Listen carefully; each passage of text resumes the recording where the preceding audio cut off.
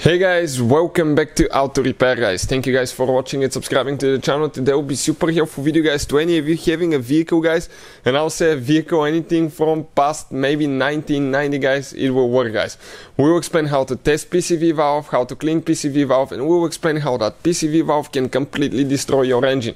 PCV valves are things that most people never think about guys, but that little device, okay, it's so little, it's so inexpensive, but it can destroy your engine guys, and it can cause so much trouble, like giving you code for bad oxygen sensors, fuel leaks, vacuum leaks, lean fuel mixtures, so many things guys. So before we start, let me tell you guys, every single car we get at the garage, we try to make at least 200 to 300 free repair videos. Why we do that? Simply because our mission in the shop is to save you as much money as we can.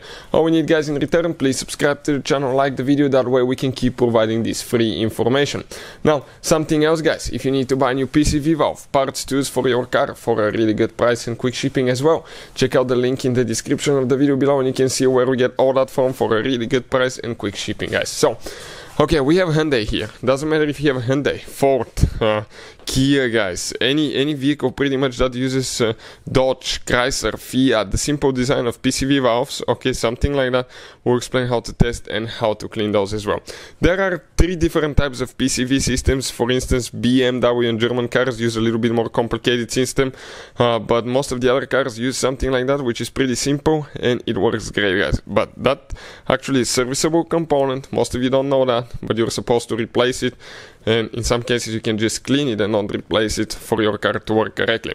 If that valve is bad, this is the #1 reason guys for bad, okay, for bad consumption of oil. You can have increased fuel consumption, and we're going to explain why. Now, before we start, let me tell you guys, we have a second channel. It's called Electrical Car Repair Live. You can find information about diagnostics, fixing codes, airbag codes, things like that for your vehicle that will teach you how to do quite a few things. So, on this car, for instance, guys, we're going to remove the cover here for the engine, and the PCV valve is usually located somewhere on the valve cover. Okay, check it out. It will be something like that. What that valve does, okay, let me explain now quick. Okay, that valve will be located right here, and with that valve, okay, being installed now, okay, it will be right here. You will have that hose that goes to it, and the hose then goes to the intake manifold. When your engine runs guys, okay, the pistons go up and down. That creates pressure. If that pressure is not taken out of the engine, you're going to fail seals, gaskets, you develop multiple oil leaks, and you can even blow a head gasket. So that device takes that pressure and injects it in the intake manifold. From there it goes to the cylinders and it's burned through the exhaust. But if guys that valve gets stuck close, what will happen? You have increased pressure inside, and that increased pressure guys, okay, can actually, okay, that increased pressure can cause so many oil leaks. So if you recently developed multiple oil leaks on your engine, check that valve. If it's stuck open sometimes, if it's not working correctly, it could be the #1 reason for consumption, oil consumption.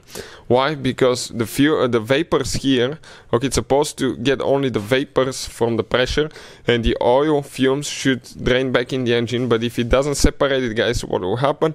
It will inject oil fumes in the intake manifold, and you will be burning engine oil. Now, something else, okay, something else about those valves guys, even though they're so simple guys, okay, they can cause vacuum leaks. If it's stuck open, close, it can give you codes. If it's bad for oxygen sensors, lean fuel mixtures, and multiple things. So let's explain now guys how we're going to test it. Now this is the valve. You can see obviously we have some problems on the inside. It's pretty dirty guys. Now when you move it, you should hear a ball, like a ball moving inside. Ours does, but that doesn't mean it's working guys. We'll get a balloon, okay, we're going to get a balloon, we're going to grab it, okay, right here, and I'm going to get the pump. And you need to go from the engine side, from the valve cover side, blow it towards the intake side. Okay.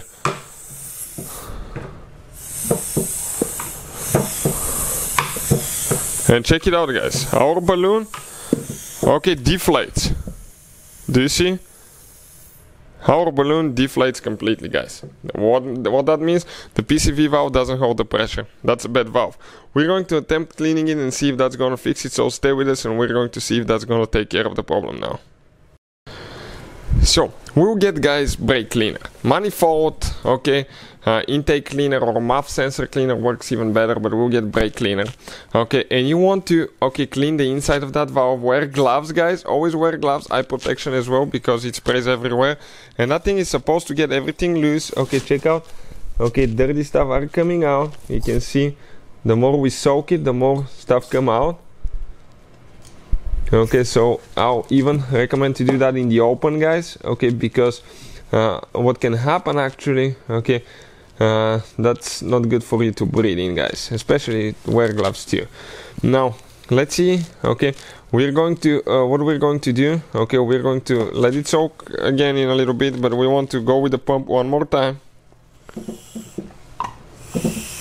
Okay, and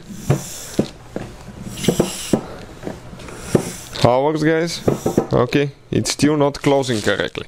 Okay, we can see stuff coming out. Okay, you can definitely, guys, see more stuff coming out. So let's spray a little bit more on the inside. What we can do, we can actually probably poke the hole and let it soak a little bit. So what we're going to do, fill it up a little bit.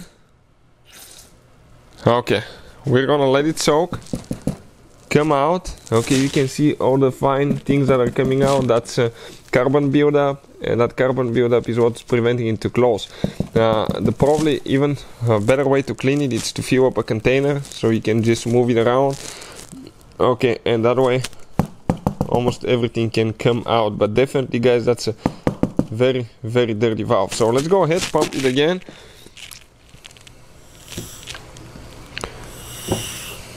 Okay,